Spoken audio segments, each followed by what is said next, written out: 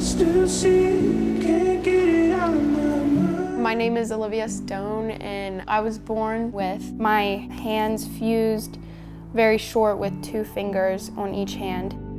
Growing up with a limb difference has been pretty hard because you just get so many stares and you get so many questions.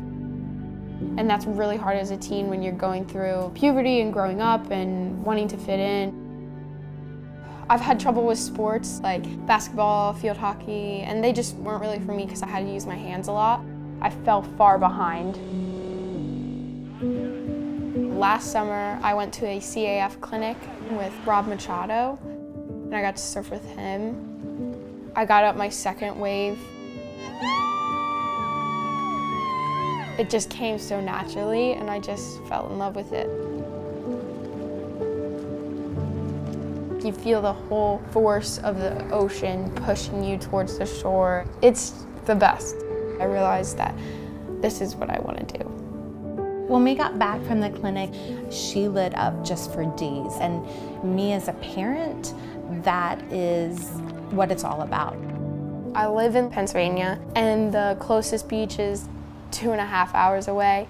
CAF found a coach for her. She started surfing on the weekends.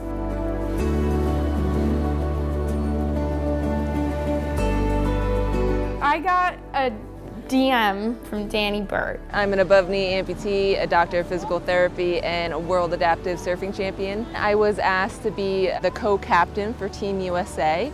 And one of the positions we were missing was the adaptive standing 1 in the women's division. And I automatically thought of Liv. I got asked by Danny and the coaches on Team USA to go and compete at the World Championship. It's the largest international surfing competition in the world, and it's happening right now in La Jolla. I was like, heck yeah, I will. But I was always pushed into a wave by someone, a mentor or a coach.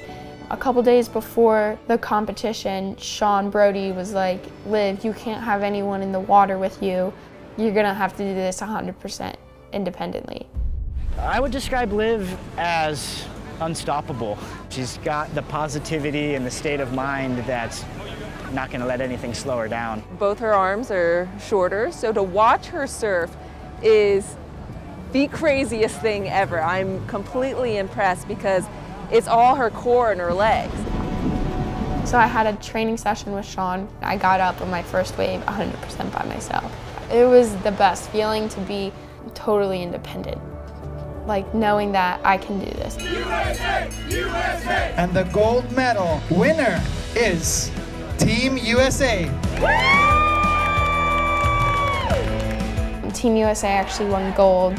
To have a gold medal be placed over your head, onto your shoulders, is a moment I'll never forget. She just was like, let's move to California. And my husband are like, no, that's not gonna happen.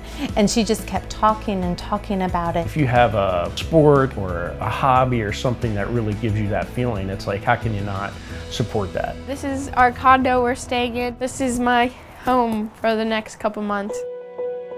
The Challenge Athletes Foundation and myself personally believe that sports makes people whole. It gives you a place of belonging, it gives you a community, and she's found her community. She's found people that have come and supported her and built her up and that want to see her succeed. I can't describe it, but I feel like she's finally at home and around people who accept her as she is. I think it's great to see her drive and determination. Hey, what if someday I surf in the Paralympics? You know, that was pretty cool. You know, so to hear.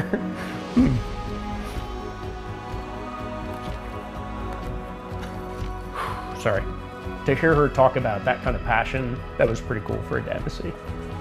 My overall goal, which is maybe far-fetched, but I want to be on the world tour for surfing. Like, I want to make it to the professional level and be the best.